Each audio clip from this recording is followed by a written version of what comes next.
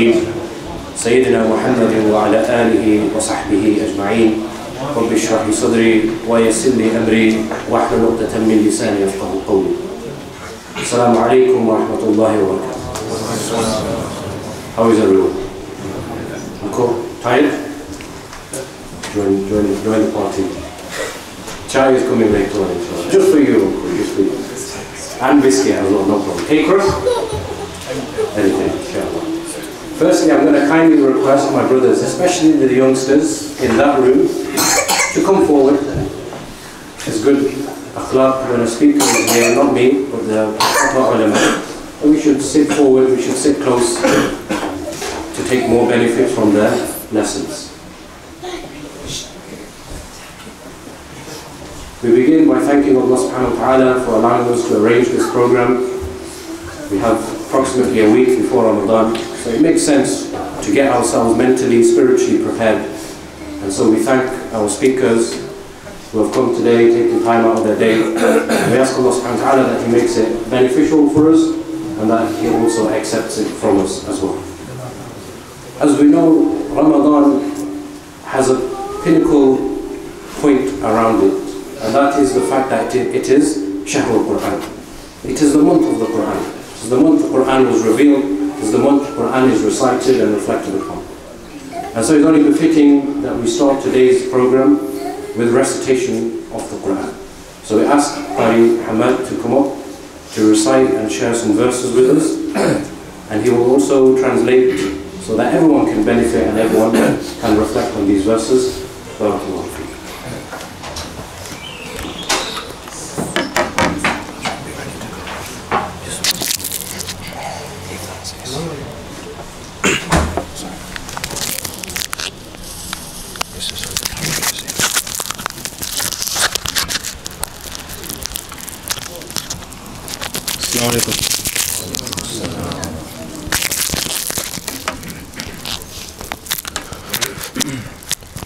أعوذ بالله من الشيطان الرجيم.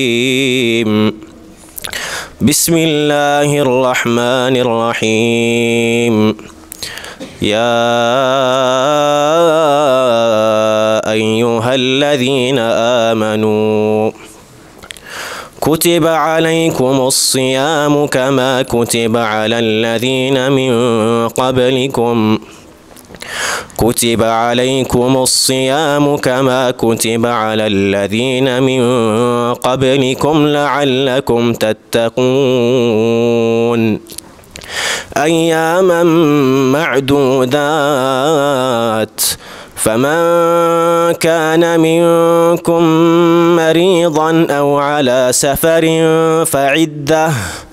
فعدة من أيام أخر وعلى الذين يطيقونه فدية طعام مسكين فمن تطوع خيرا فهو خير له أن تصوموا خير لكم إن كنتم تعلمون شهر رمضان الذي أنزل فيه القرآن هدى للناس وبينات من الهدى والفرقان فمن شهد منكم الشهر فليصمه ومن كان مريضا أو على سفر فعدة من أيام أخر يريد الله بكم اليسر ولا يريد بكم العسر ولتكملوا العدة ولتكبروا الله على ما هداكم ولعلكم تشكرون وإذا سألك عبادي عني فإني قريب أجيب دعوة الداع الداع إذا دعان أجيب دعوة الداع إذا دعان فليستجيبوا لي وليؤمنوا بي لعلهم يرشدون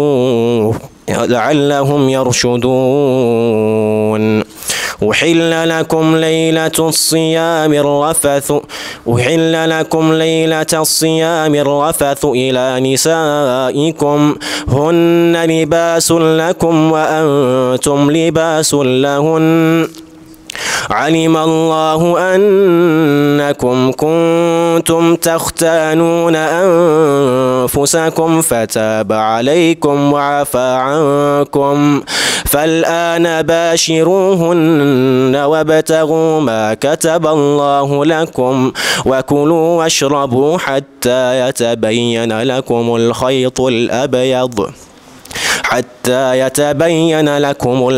الأبيض من الخيط الأسود من الفجر ثم أتموا الصيام إلى الليل ولا تباشروهن وأنتم عاكفون في المساجد تلك حدود الله فلا تقربوها كذلك يبين الله آياته للناس كذلك يبين الله آياته للناس لعلهم يتقون ولا تأكلوا أموالكم بينكم بالباطل وتدلوا بها إلى الحكام لتأكلوا فريقا من أموال الناس بالإثم وأنتم تعلمون يسألونك عن الأهلة قل هي مواقيت للناس والحج وليس البر بأن تأتوا البيوت من ظهورها ولكن البر من اتقى وأتوا البيوت من أبوابها واتقوا الله لعلكم تفلحون. Do the translation now, inshallah, as well. O you who believe, fasting is prescribed for you as it was for those before you, so that you become mindful of Allah subhanahu wa ta'ala, observing fasts for a fixed number of days.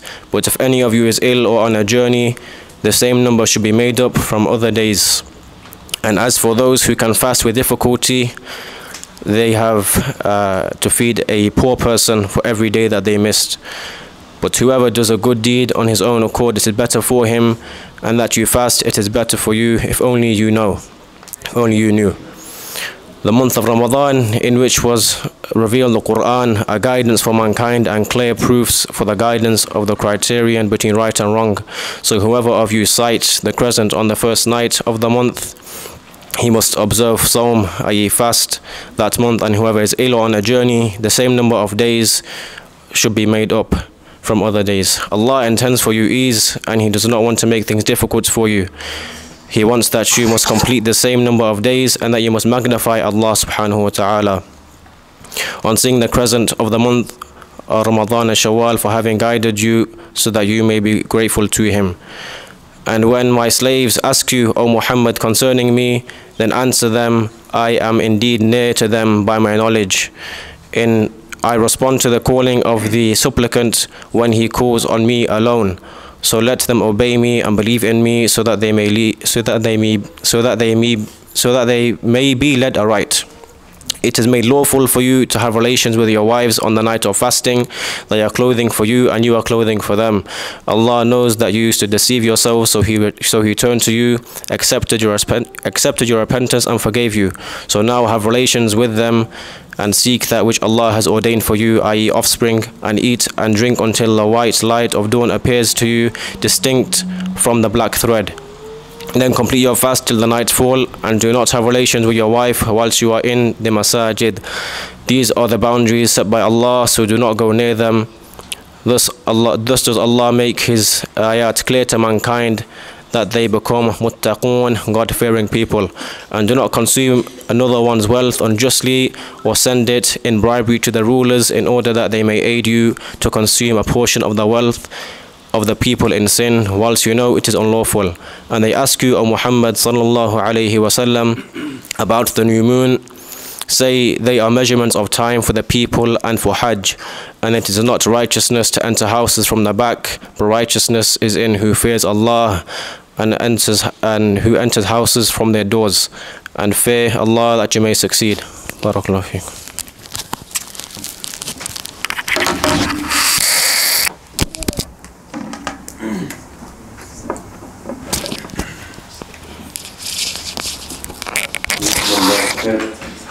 Allah subhanahu wa ta'ala reward you and make us all Sahib al-Quran, companions of the Quran. Inshallah, we'll begin with our first talk, which is titled Making the Most of Ramadan. And I don't want to take too much of your time, but what we should do is just look around the masjid today, and perhaps there is an uncle that is no longer with us. Today, in fact, there was the brothers were sitting in memory of somebody who had passed away. And so we should have this mindset that this may be our last Ramadan. And so what a perfect time and what a perfect opportunity for us to learn how to make the most of Ramadan. So shall I call up our first speaker, Ustadh Ehsan, who's a graduate of Medina University. I'm sure you guys recognize him from our conference a few months ago. And we thank him a lot. We ask Allah subhanahu wa ta'ala to reward him. He is close to our masjid, close to our hearts. And so I hand it over to him.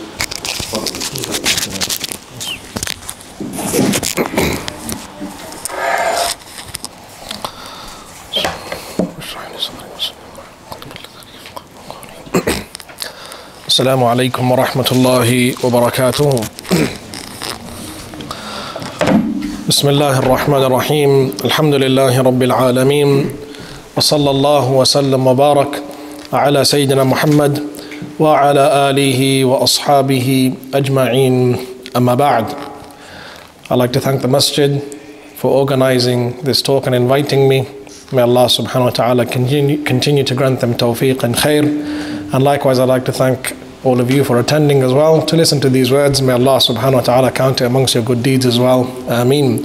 The Prophet alayhi salatu wasalam, he said, La yashkurullah man la yashkurun nas. He does not thank Allah subhanahu wa ta'ala, truly the one who does not thank the people. The talk today that has been assigned is how to make the most of Ramadan, or making the most of Ramadan.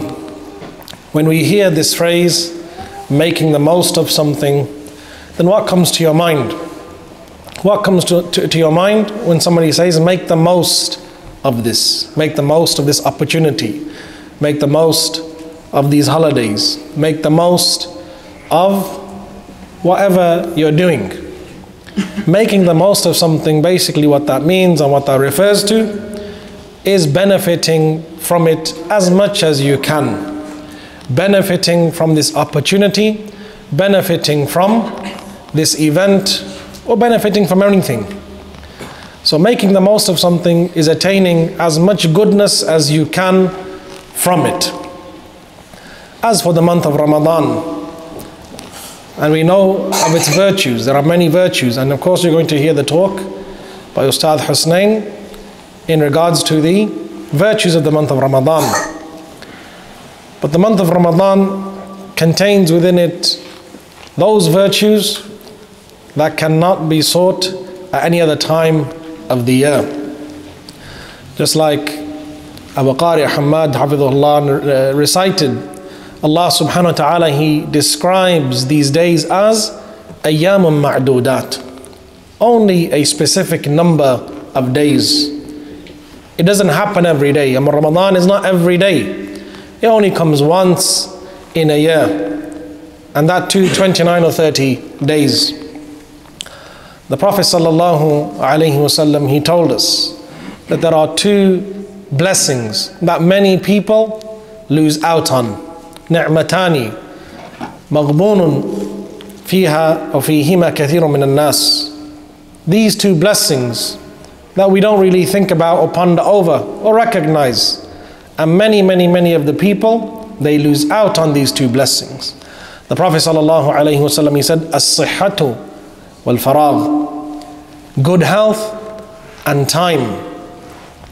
Your good health that you have, especially in your young days. The Prophet ﷺ, why did he highlight health? It's because when you are at your healthiest, at your prime, you're able to do many things. Activities, you don't get tired as much, you have enough energy, etc., etc. So that should be used in your advantage in worshipping Allah subhanahu wa ta'ala. Number one. The second thing is al-faragh, which is your time, your spare time that you have. Many people, they waste their time. Their time is wasted on things that don't benefit them. So if you have time to spend, then spend it in the way of Allah Azza wa Jal. That's what this hadith is referring to. And until you realize the reality of these two things, only then when you realize the qeemah, the worth of Ramadan, and the fact that you should make the most of it. And like our brother Abdullah mentioned, that many people may not see the month of Ramadan. There's only 9 days left. How many people were here last year and they're not here today? I'm sure you must know. Either you know or somebody you know who knows. And the life is not guaranteed. They were here last year but they're not here today. It was only a few days ago, one of our close friends, his father passed away. And there was 11 days left of the month of Ramadan. And perhaps he hoped to see it. But Allah subhanahu wa ta'ala ordained otherwise. Nobody is guaranteed to wake up in the morning. So you should realize this fact and implement it in your life. That we are not given a second chance. Whatever we have right now, our lives, when we're breathing, all of it must be done now. Not later, not next year, not in 5 years or 10. Now should be the change. Because you may never see another day. The Prophet ﷺ, he told us about the month of Ramadan. That when Ramadan comes, a caller calls out in the heavens. An angel, he calls out, Ya baghi lil khayri aqbil. O you who wants to do good, come forth and do it. Wa ya baghi lil shar aqsir. And O you who wants to do evil, then stop and desist. Here Allah subhanahu wa ta'ala is giving us the chance to change ourselves, to better ourselves, to strengthen our relationship with Him subhanahu wa ta'ala. The month of Ramadan is not a month where the believer, he begins his relationship with Allah. No, rather it's the time where he strengthens his relationship with Allah subhanahu wa ta'ala. He has something that he has, before Ramadan, that he strengthens, he increases in. Many people, they think Ramadan is the time where we're going to pray salah now, 5 times a day. We're going to be good, we're going to give sadaqah, we're going to read Quran. You should be doing these things anyways. Ramadan is not the time for you to be doing them as a starting off. Rather, you should have been doing these actions way before, especially the salah. Ramadan is only a time where Allah subhanahu wa ta'ala multiplies these deeds for you. He increases the reward in this month. The month of Ramadan, of course, the main feature of it is the fast. Just like those verses are recited. Ya ayyuhalladhina amanu, kutiba alaykum as-siyamu, kama kutiba ala alladhina min qablikum. O you who believe, fasting has been prescribed upon you, just like it was prescribed on those who came before you. For what reason? لَعَلَّكُمْ تَتَّقُونَ. So that you can have taqwa. The whole point of fasting is taqwa. And along with that, iman. Allah subhanahu wa ta'ala, He calls out to the people of iman. And then He ends it by saying, the reason for it, that you have taqwa. You have taqwa of Allah Azza wa Jal. So these two things, iman and taqwa, they go hand in hand. And the one who understands what iman is, and the one who understands what taqwa is, then this one will make the most of Ramadan. When you have iman in Allah subhanahu wa ta'ala, that everything Allah Azza wa Jal, He told you about the rewards of this month, that you truly and actually believe in them. Because a lot of the times, when we hear these virtues and we hear these ahadith, we just think to ourselves, mashallah, what a great reward. Whoever fasts, then he gets this, and whoever prays the night, he gets that, and so on and so forth. We hear these rewards constantly. But do you actually have iman that Allah subhanahu wa ta'ala will give you these rewards? And that's where the problem, it begins, is our iman. It's not as strong, it's not where it should be. If I said to you, that whoever comes to the masjid for the 5 daily prayers for the next 29 to 30 days, and I'll give that person £100 for doing so, every single one would turn up, or at least try their very, very best to turn up, because they know, they have that belief, or they have that yaqeen that they're going to receive money from me. So you're going to come because you want that money, you want some reward. But Allah subhanahu wa ta'ala's reward is far greater than a mere £100. But that's only if you truly believe and have iman in the fact that Allah subhanahu wa ta'ala is actually going to give you what He promised you. And Allah Azza wa Jal does not break His promise. You have to decide now, do you really believe that Allah is going to reward you in such a manner? If you do, then that should drive you. That should make you make the most of your Ramadan. First and foremost, by fasting. And fasting, siyam, as is known in Arabic, it means linguistically al-imsak, to refrain from something. And more specifically, it means to refrain from eating and drinking and anything that breaks the fast from the time of the adhan of Fajr until Maghrib. That's what fasting is. That you stop yourself from that which Allah subhanahu wa ta'ala told you to stop. Yani from eating and drinking and marital relations. So fasting, my brothers and sisters, is the key element to Ramadan. It's not just from food and drink and these issues, but also your sins. Al-imsaku an al-ma'asi. Refraining from entering into sin. And doing those things that Allah subhanahu wa ta'ala is displeased with or angry with. The Prophet sallallahu alayhi wa sallam, he said, "Man lam yada' qawl az-zuri aw al-'amalu bih falaysa lillahi haja an yada' ta'amahu sharaba." The one who fasts and he does not leave off evil speech and evil action, Allah subhanahu wa ta'ala does not care if this person leaves off his food and his drink. So you should make the most of the month of Ramadan by refraining from foul speech and argumentation and evil actions and deeds. Just like the angel, he called out, "Ya baghi lishar aqsir." Oh, you who wants to do evil, then stop, desist. If you want to really do it, okay, do it when the month of Ramadan goes. But don't violate the sanctity of this blessed month. The fact that Allah subhanahu wa ta'ala opens the doors of paradise and He closes the doors of hell only for your own betterment, yet you still refuse. You still have those habits. You still smoke, you still drink, you still indulge in drugs, you still swear, your conduct is still evil. You continue to watch those movies. You continue to listen to that music. When are you going to give these things up? When Allah subhanahu wa ta'ala takes your soul? When it's too late and you can't change the hands of time? When are you going to give up these evil habits? Ramadan is the opportunity that Allah subhanahu wa ta'ala gives you. If you reach this here, the month of Ramadan. And that's what the fasting has been made for us. That's the purpose of the fast. So that we can learn this taqwa, increase our iman in Allah subhanahu wa ta'ala. And Allah subhanahu wa ta'ala, He said and He told us, as per the hadith al-Qudsi, that all of the deeds that the son of Adam he does, they are for himself. The salah, the zakat, the sadaqah, the hajj, the umrah, all of these deeds are for you and your own betterment. But as for the siyam, the fasting, then it is for me. Allah subhanahu wa ta'ala says, وَأَنَا أَجْزِئُ بِهِ, and I will reward my slave for it. Because when you fast, nobody sees you. Nobody sees you fasting. If I meet you on the street, I don't know if you're fasting or not, unless you tell me. So it's something between you and Allah subhanahu wa ta'ala.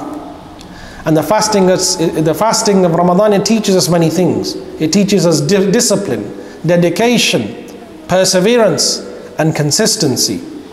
When you are at home and you're fasting, it is very easy for you to get up, go to the kitchen, eat and drink something, and no one's going to see you from the people.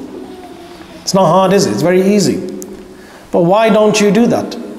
If you're home all alone, if you're on your own, no one sees you from the people. Of course Allah subhanahu wa ta'ala sees you. Well, what's stopping you from eating and drinking? Just do it. Why won't you? Because of that iman and that taqwa in your heart that prevents you from doing so. That same iman and taqwa should remain after the month of Ramadan as well. If you can prevent yourself from eating and drinking because you fear Allah subhanahu wa ta'ala in the month of Ramadan, then that's the same Lord that you worship outside the month of Ramadan as well. So fast, and fast for the sake of Allah. And there are some people who don't, perhaps they fast the whole month of Ramadan. They might miss a few fasts, or they might break their fasts, wa'iyadhum billah. That's only because of the evilness of their own souls.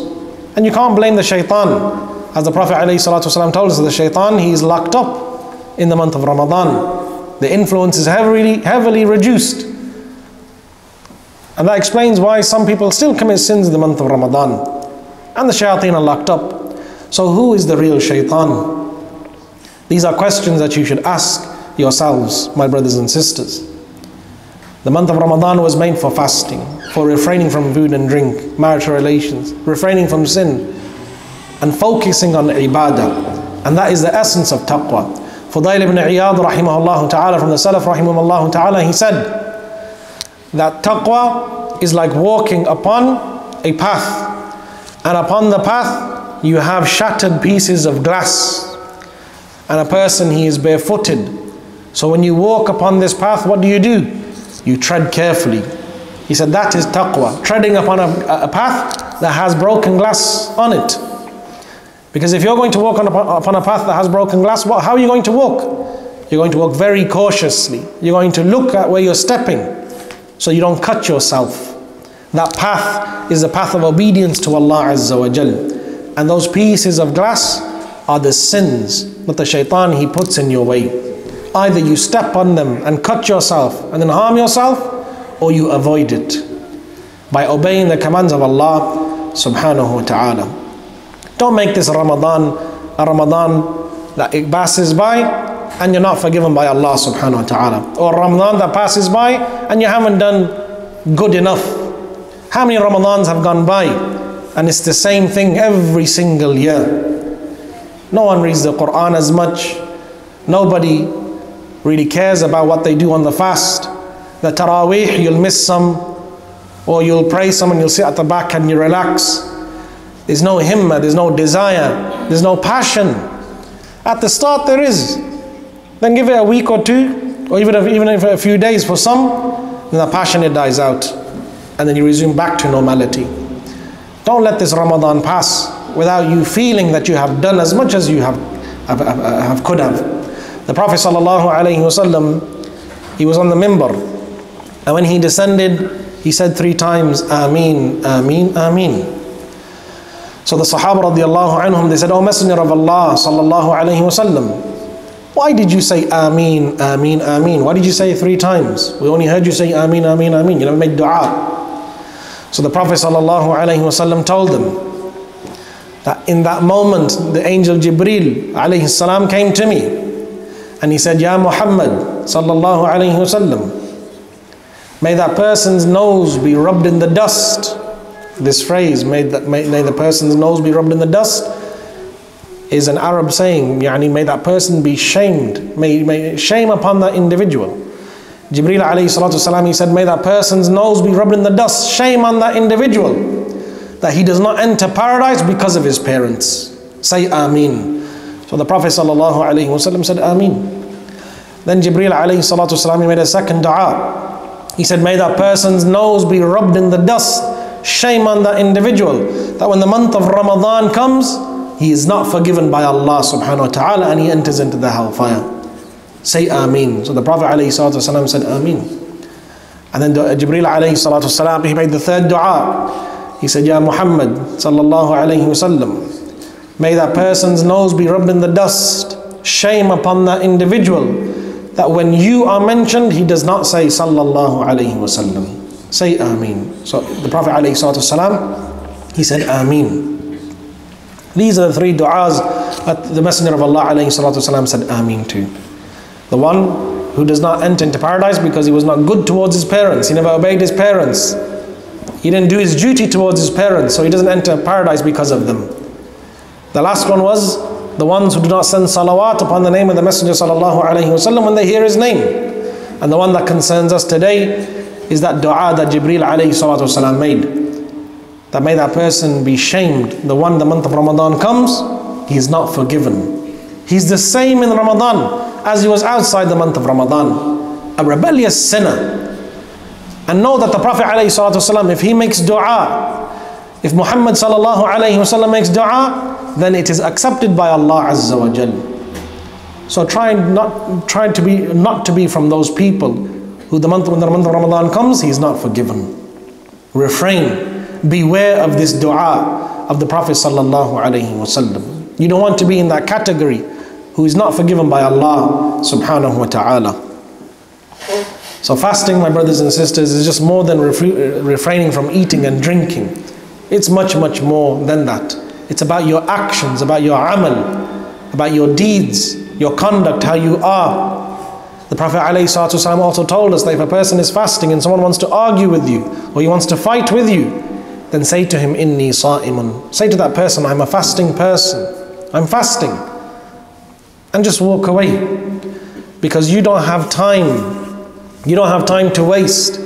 You don't have these good deeds to squander. The Prophet ﷺ, he said, Man sama Ramadana imanan wa ihtisaban, ghufira lahu ma taqaddama min dhanbihi. The one who fasts in these days with iman and seeking reward in Allah, he has hope in the reward of Allah Azza wa Jal, then Allah forgives all of his sins. Of course, except for the major ones. The major ones you must repent from. But the minor ones, all of them are forgiven. So that's one of the most key components of the Ramadan is the fast. So make the most of your fast. After fasting, we have the reading of the Quran, the book of Allah subhanahu wa ta'ala. How do you make the most of your Ramadan when it comes to reading Quran? Put your hands up. How many of you have finished reading the entire Quran this year? From January to March. Put your hands up if you finished one reading of the Quran at least. Anybody? MashaAllah. 1, 2, 3, 4, 5, 6. MashaAllah. Some young, some old, and no one in between. Either the young people have finished the Quran at least once, or the elderly people. And what about those who are in between? Probably 1 or 2.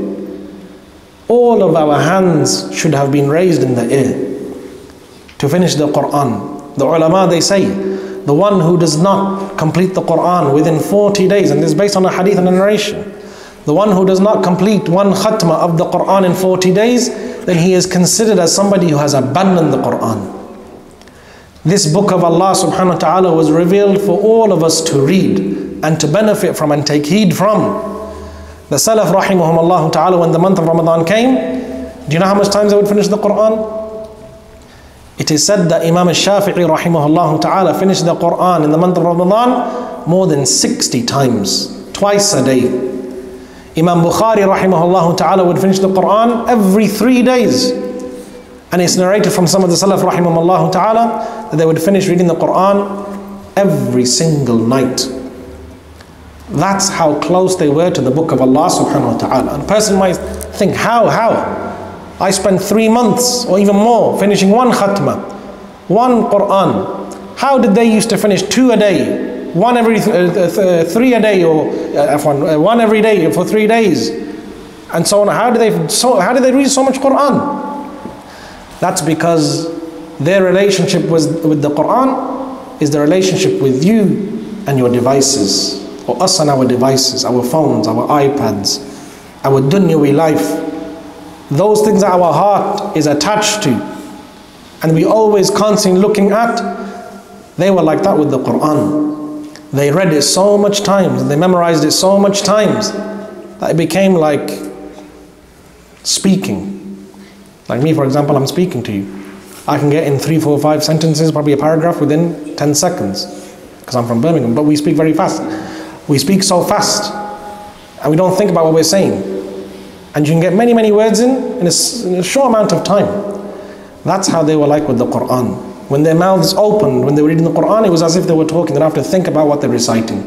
No mistakes, no stuttering, no stopping, just complete flowing from their mouth.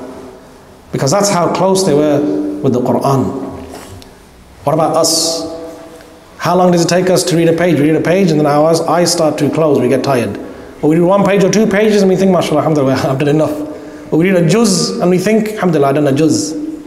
Where is that from finishing the Quran in the day and the night? Twice in a day. 60 times Imam Shafi'i rahimahullah ta'ala, he finished the Quran in a month. So evaluate your relationship with the Quran. Make this Ramadan that change.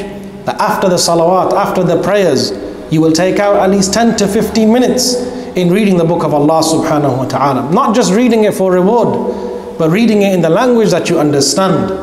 Many a times we read the Quran and we put it back. Alhamdulillah, we have the rewards, that's good. But have you never thought to yourself, what do these words actually mean? What does Allah subhanahu wa ta'ala want from me?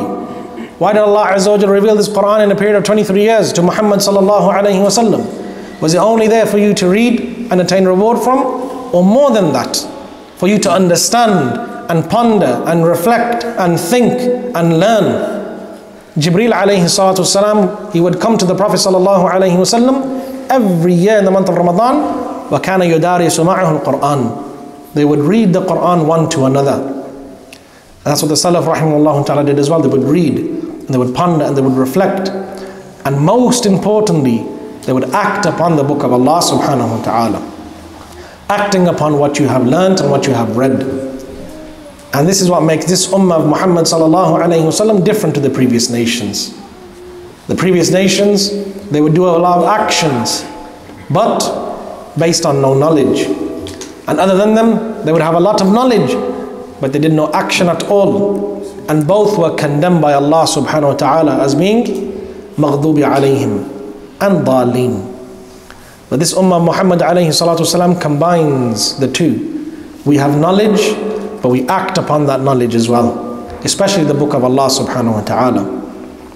Make it your goal that you at least will finish the Quran once in the month of Ramadan. And it's not a lot as well. 1 juz a day. If you want to do it after Fajr straight away, 1 juz, then alhamdulillah. If not, then break it amongst the 5 daily prayers. At least read 2 to 3 pages before and after each salah. And if you are consistent in that, by the end of the month of Ramadan, you would have completed the Quran.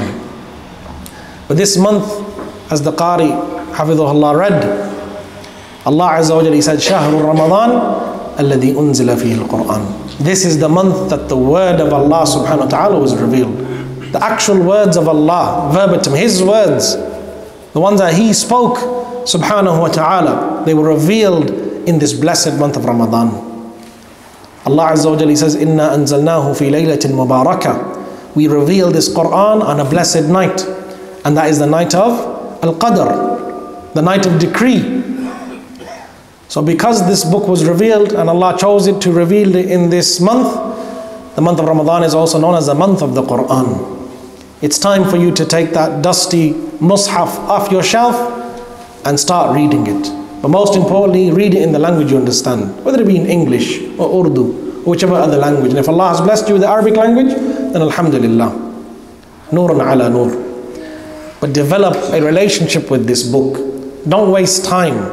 Don't think that this book has no answers. It's just a book that was revealed 1,400 years ago. No, this book has the answer to every single problem that you are going through right now.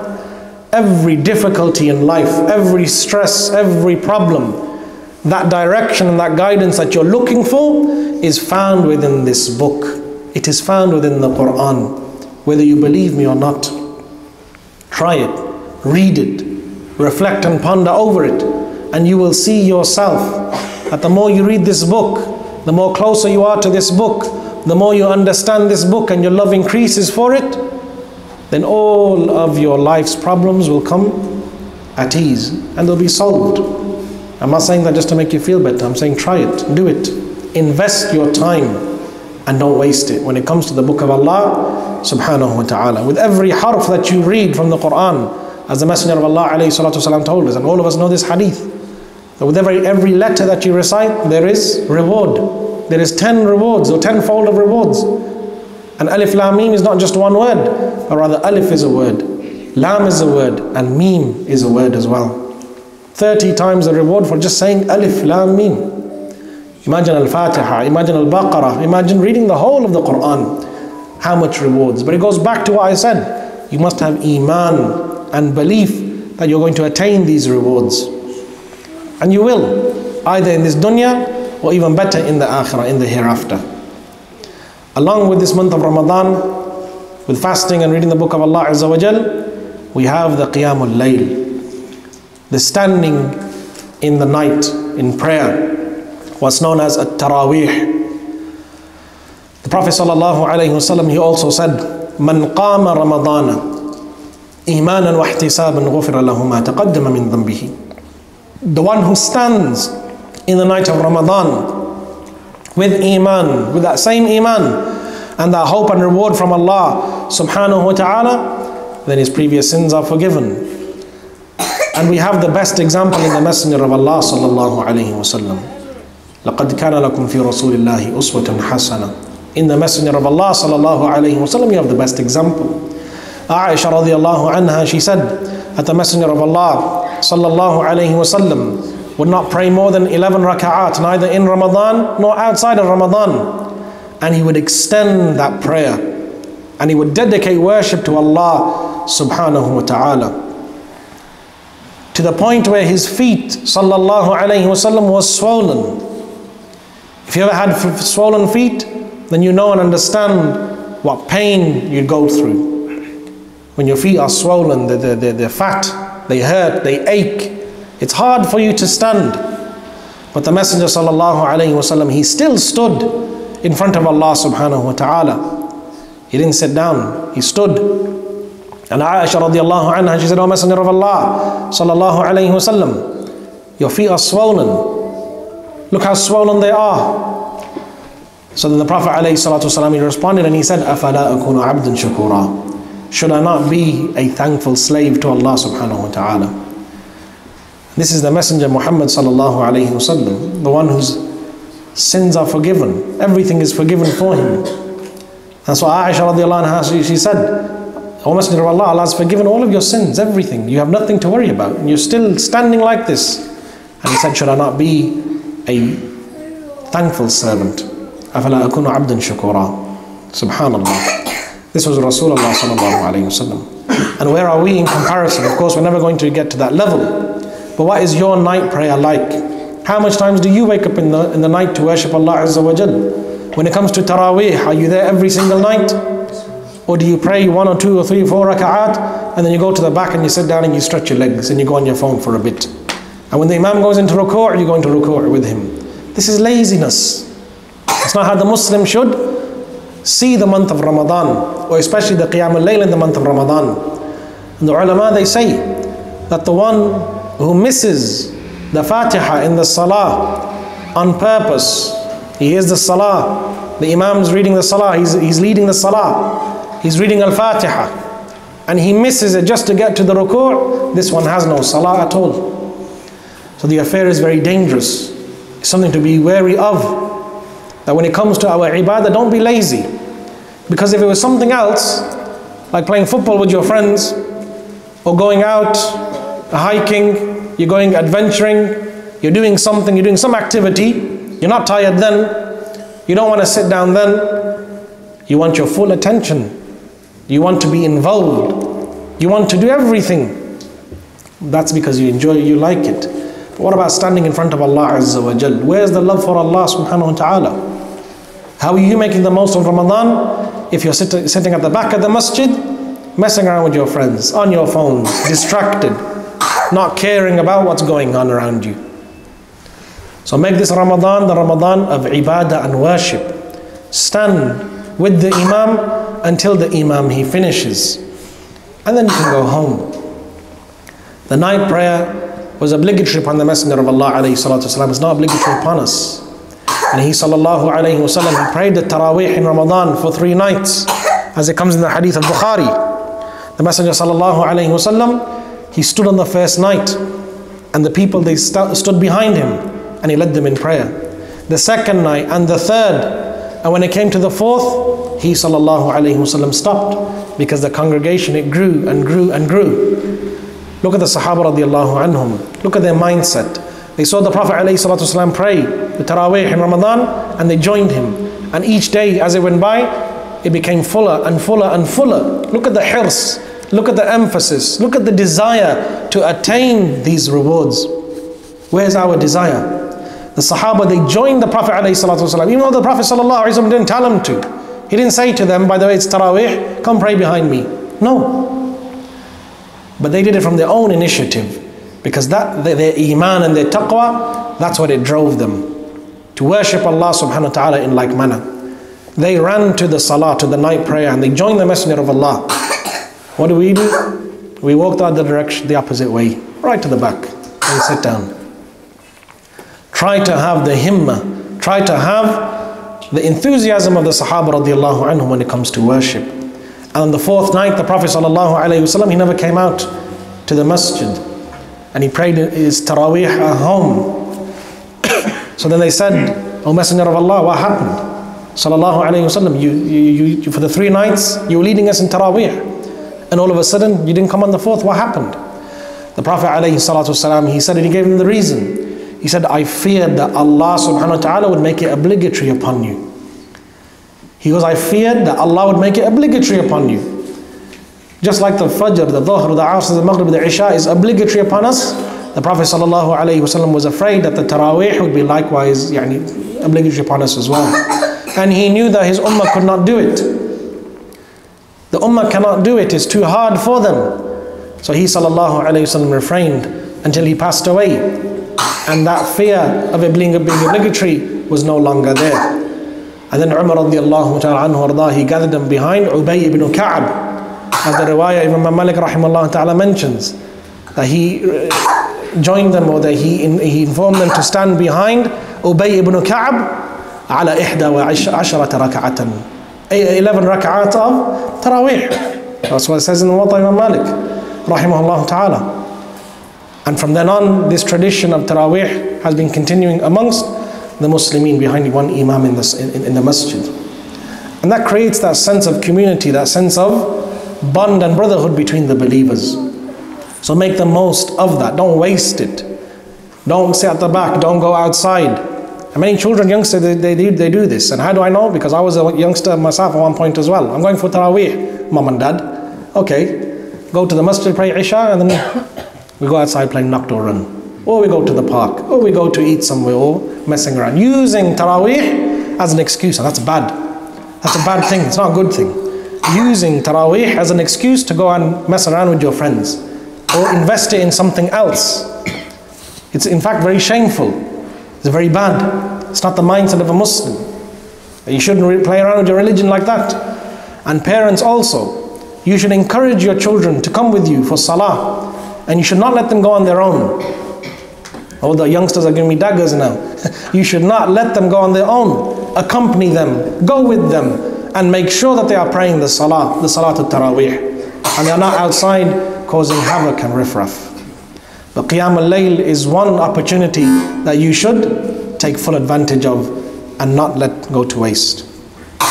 Another aspect of the month of Ramadan, one that you should make the most of, is a sadaqah. Sadaqah, charity, giving in the way of Allah subhanahu wa ta'ala. The Prophet sallallahu alayhi wa sallam, it was narrated from him, Aisha radiallahu anha, and she said that he sallallahu alayhi wa sallam was the most generous in the month of Ramadan, more so than outside the month of Ramadan. And if you know about the generosity of the Prophet ﷺ outside the month of Ramadan, then imagine within it. A man came to the Prophet ﷺ in his masjid, and the Prophet ﷺ, he had a rida on, he had a cloak on, one from Yemen, something very, very precious, very expensive. And this Bedouin man, he yanked it off the Messenger of Allah, so he pulled it off to the point where the Prophet ﷺ, his neck was also pulled along with it and left a mark, a red mark. And he said, give me, O Muhammad sallallahu alayhi wasallam, from the virtue of Allah. So the Prophet ﷺ looked at him. What did he do? Did he give him a backhander? No. He smiled and he took it off and he gave it to him. From the most precious thiyab, clothes of the Messenger ﷺ. Imagine that was you. You're wearing a designer scarf, for example, or you had a designer coat on or a jacket, and somebody comes and he starts yanking and says, here, give me. What are you going to do? But because the Prophet ﷺ was so generous, he gave it to the man. And he would give everything that he had to the believers. And more so in the month of Ramadan. Because the Prophet ﷺ, he set this example for us. He knew that Allah subhanahu wa ta'ala would give him more from his bounty and his virtue. So give in the month of Ramadan as much as you can from your wealth. And as the Prophet ﷺ, he said, never does giving sadaqah diminish wealth. It is only shaitan who scares you with poverty. And when we say give sadaqah, we don't mean give £100, £200, £300 and the whole month you're poor and you can't pay your bills. No. Give something even though it is small, but for the sake of Allah Azza wa Jal. It goes a long way. The Prophet ﷺ, he said to Aisha radiallahu anha, that give sadaqah, O Aisha, even if it is with half of a date. You know the date that you eat when you open your fast? Half of that, if you was to give in sadaqah to somebody, sincerely, then it can set you free from the punishment of the hellfire. Something so great, as the hellfire, in terms of its punishment, and so harmful and evil. Giving half a day, just a fruit, half a day fruit in sadaqah, it will protect you and save you from this punishment. And if you cannot give anything from your wealth, then the Prophet ﷺ, he said, even smiling in the face of your brother is sadaqah. Helping another Muslim is sadaqah. Helping in the masjid is sadaqah. Cleaning the house of Allah Azza wa Jal is sadaqah. Help distributing the food is sadaqah. And the Salaf rahimahumullah ta'ala, they would feed the people as well, as a form of sadaqah, feeding the ones who are fasting. The Prophet ﷺ told us that the one who feeds a fasting person, he attains the reward of that person as well, i.e. the same reward that he gets when he is fasting. So if you have the ability to feed somebody, or give them some food, some water to drink, then do so. Increase in your generosity. Make the most of this month of Ramadan by attaining rewards, by feeding somebody or giving them water or the like. So these are many things that we can do in this month of Ramadan to make the most of it, to maximize our benefit, to maximize our reward. And then when you do these things, when you fast with God consciousness, feeling Allah Azza wa Jal, when you read the book of Allah subhanahu wa ta'ala and actually understand it, when you stand in the night prayer and worship Allah subhanahu wa ta'ala sincerely, when you feed the people, when you give sadaqah for the sake of Allah subhanahu wa ta'ala, then you will feel like, and you will say to yourself, you know what, I did good this Ramadan. And then Allah subhanahu wa ta'ala will place in your heart that contentment and that happiness that, you know what, I tried. Even though still there's going to be nuqsan and deficiency because we're human at the end of the day. But the fact that you tried, the fact that you did something and you made some small change, then that is enough for you bi'idhnillahi ta'ala. You have done the objective that was sought or to be sought from you in this month of Ramadan. To increase in that khair, to move from here to there. Even if you move a little. And never belittle small deeds and small changes. Because Allah subhanahu wa ta'ala, He accepts everything. And in regards to sadaqah, the hadith mentions that Allah subhanahu wa ta'ala, He accepts it with His right hand, Jalla wa ala, وَتَرْبُوا فِي كَفِّ الرَّحْمَنِ. And that this sadaqah, it magnifies and it increases in the palm of Allah subhanahu wa ta'ala. Meaning Allah Azza wa Jalla, He multiplies the reward for you, even if you give a little. And this is something which is tried and tested, by the way. The one who gives sadaqah lillah, for the sake of Allah, he will receive even more afterwards. And try it. Don't wait till Ramadan to try it. Try it today. Give sadaqah and you will see how wealth comes back to you. How khair comes back to you from Allah Azza wa Jalla. And this is something that I've experienced. And from my experiences, and we ask Allah subhanahu wa ta'ala to preserve our good deeds and not let them go to waste. Ameen. But one brother, he needed money. So I gave him some money. And it wasn't a lot of money. It wasn't a lot. But it was something that would help him. And then I said to him, pay me back whenever you want, don't worry about it. So a few weeks go by, and the brother says that I'm not able to pay you back at the moment because of X, Y, and Z reason. And paying you back is going to be a bit difficult for me. So I said to him, don't worry. Keep the money and don't pay me back. My intention was to give it sadaqah lillahi azza wa jal. I said, don't pay me back, keep it. It's fine, no problem whatsoever. Within 2 weeks, a brother, he met me and he came to me, he gave me salams, and I haven't seen him for probably 2 years. And he gives me an envelope and he goes, here, this is for you. I said, well, what's this? He goes, it's yours. I opened the envelope and it's full of money. Probably 20 times more than what I gave that brother in the previous week. And I said, why are you giving me this money for? What did I do? He said, because you borrowed me this money 2 years ago. And you said pay you back whenever you want. You never asked for it, but here I have the ability now to pay you back. 2 years ago.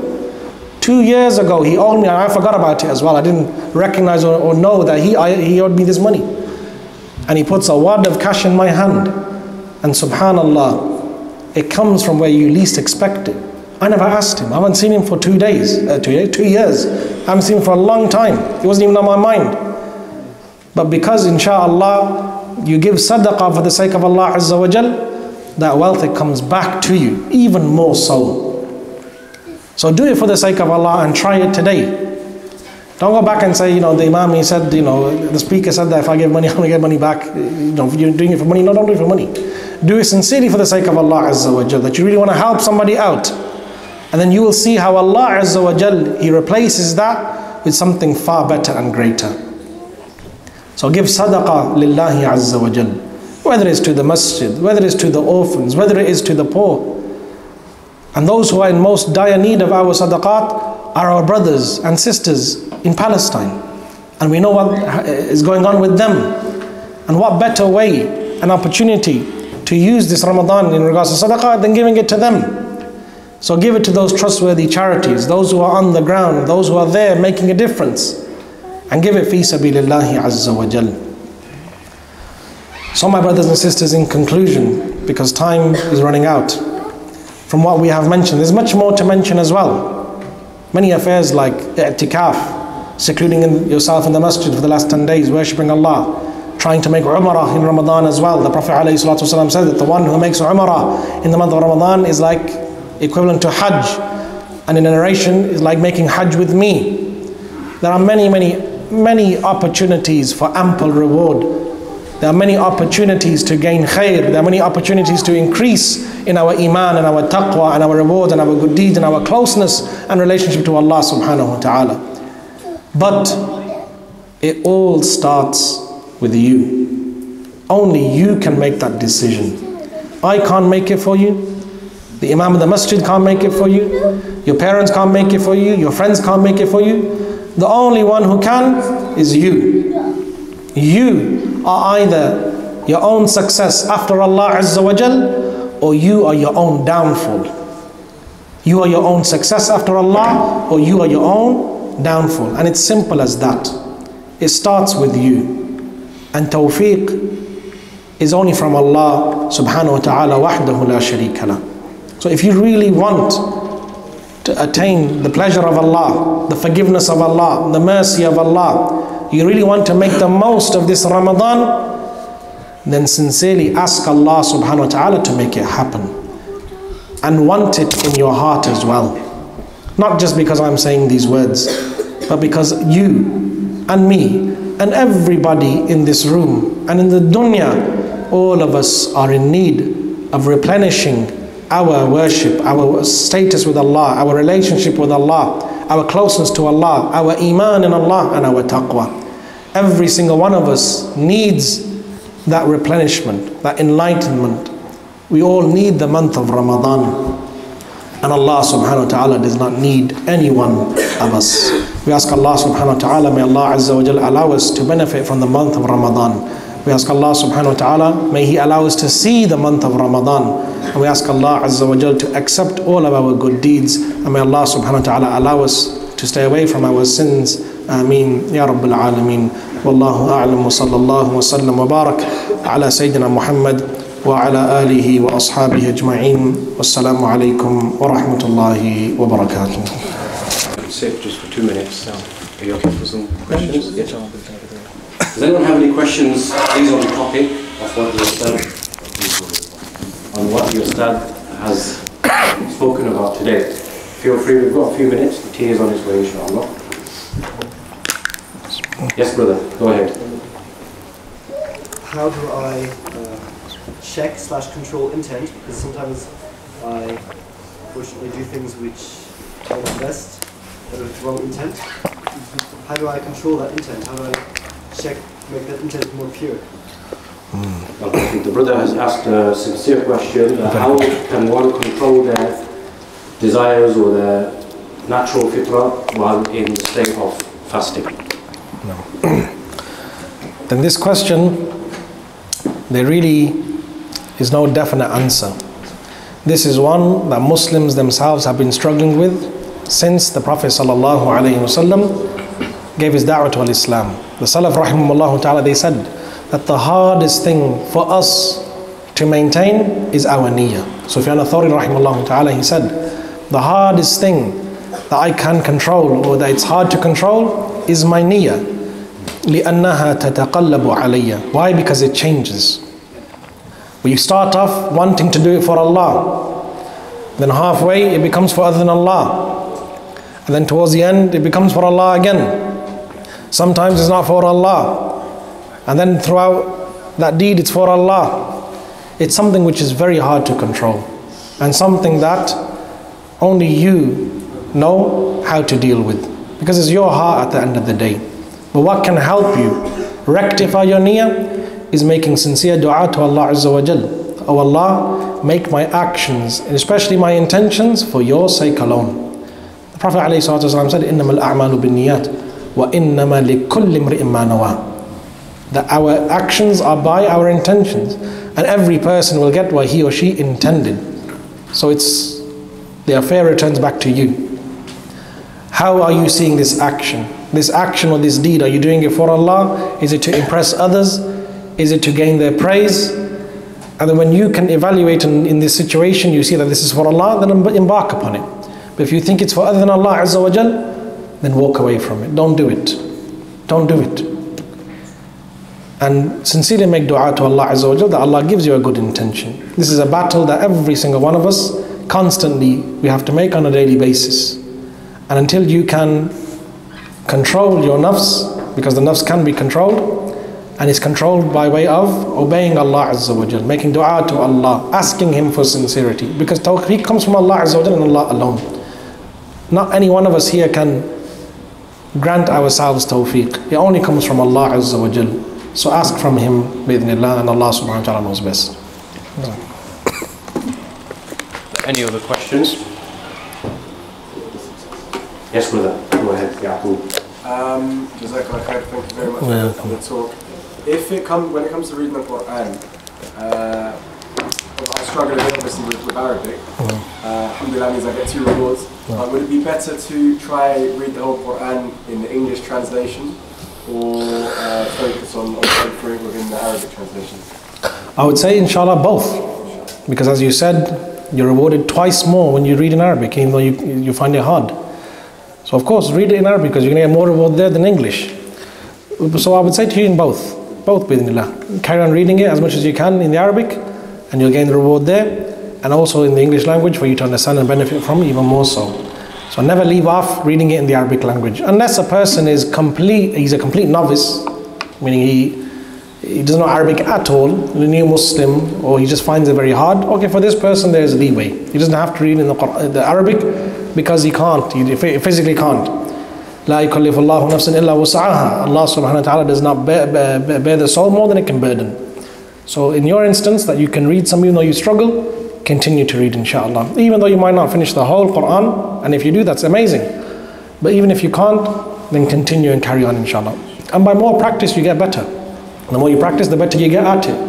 So it wouldn't make sense for you to leave it off, because then your practice would die down as well. So continue, inshallah, in reading in both languages. I may Allah grant you tawfiq. Ameen. Inshallah, we're going to have a short break now.